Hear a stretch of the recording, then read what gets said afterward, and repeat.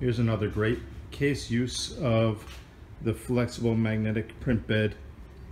Here I've been testing it on Peak, a new print surface like PEI with really good thermal resistance.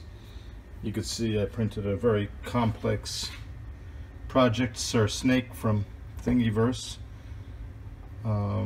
It's also very, very delicate. If you touch those smaller ribs, they tend to break.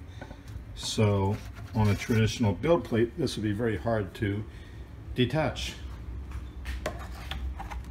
And what we're going to do is we're going to take, let me get this set up, take our magnetic flexible plate and just bend it. Two bends in opposite directions, and look at that. It's really quite amazing. It stuck so well with no peel whatsoever. There was no lifting of the part. Printed perfectly. Look at the underside.